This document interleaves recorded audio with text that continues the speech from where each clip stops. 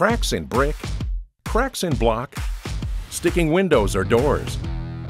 Settling or sinking foundation, it's a fact. Foundation problems don't get better with time, but they do get better when you call APS.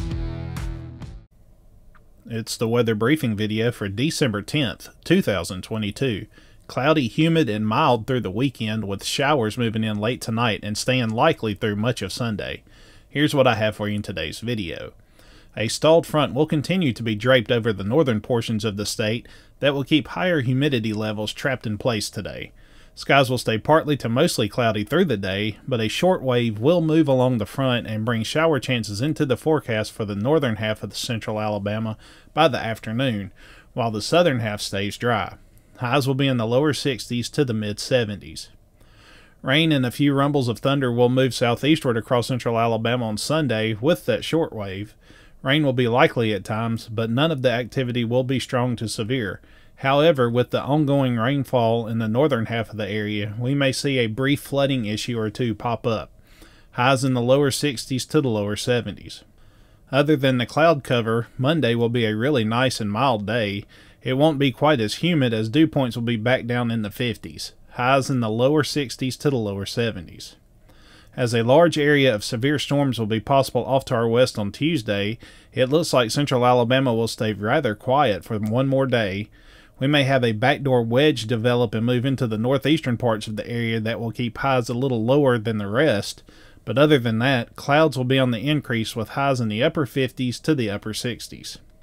A weak surface low looks to form along the cold front over the northeastern parts of Mississippi during the pre-dawn hours on Wednesday, which may keep storms going a little longer before everything weakens as the better dynamics pull farther northward. While strong storms will be possible, the Storm Prediction Center has the equivalent of a slight risk up for the extreme southwestern parts of central Alabama, including cities such as Eutaw and Demopolis, and southward to the Gulf Coast. Rain and storms will be likely through much of the day, with the backside of the activity moving over the I-59 corridor during the evening hours.